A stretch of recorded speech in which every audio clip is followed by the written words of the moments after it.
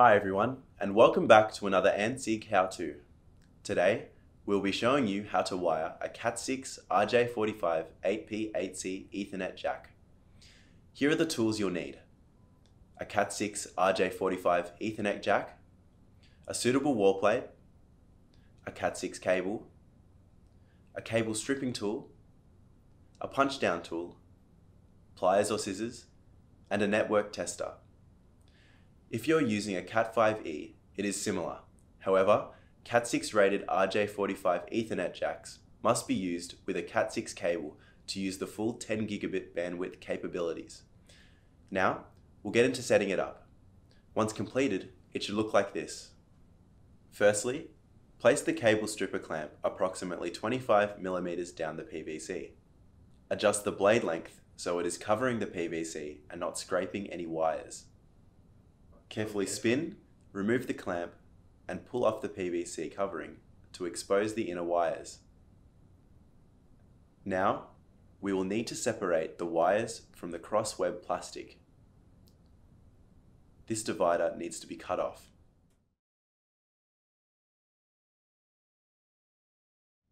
Untwist only as much wire as is required for the RJ45 jack. Here is the back view of a typical Cat6 RJ45 jack. As you can see, it is color-coded to match the wire colors. This particular arrangement may vary for other manufacturers, but they follow the same color scheme.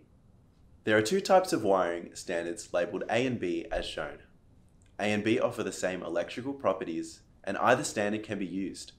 For a straight-through Ethernet connection, the RJ45 jacks must be terminated with the same standard.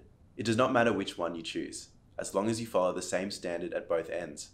In this video, I will wire all my jacks and plugs per the B standard, as denoted by the B color band.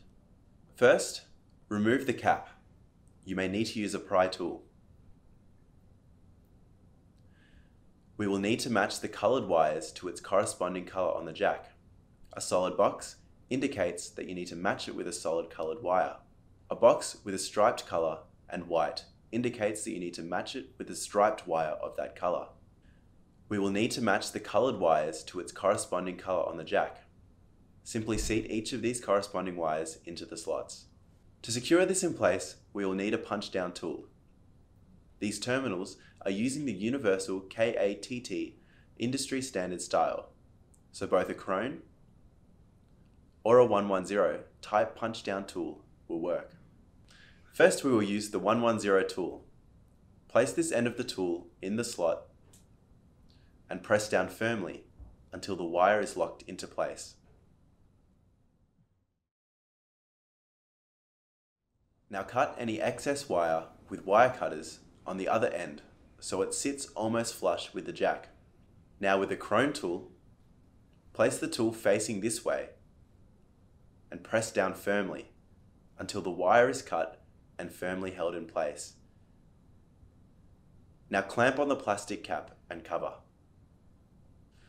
Repeat this process for the other end of the cable. In order to know that the Ethernet jack is working properly, we'll need to test it using the network tester like this one. Plug an Ethernet cable into both sides of the jack, and then into two of the ports in the tester.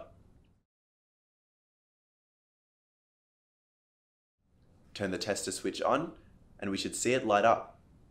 The tester will filter through each wire. If the illuminated light corresponds to the light adjacent like this for each wire, then we know that the jacks are correctly wired. If this is not the case, then you'll have to rewire either the left or right side depending on which one isn't working correctly. To plug it into the wall plate, push the insert into the back until it clicks in.